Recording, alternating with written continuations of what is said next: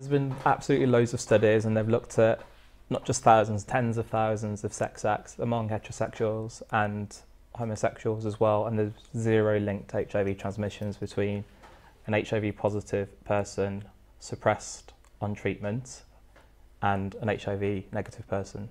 And I think that's incredible, and to a point where a lot of patients don't believe me when I just say U equals U. And I find Dr. Taylor has made this beautiful sort of A5 poster, it's a little shout out there, with all the trials that list that have proven that. And then only when they see the data, they're like, oh wow, actually you're not just saying it to make me feel better, there's actual truth behind it.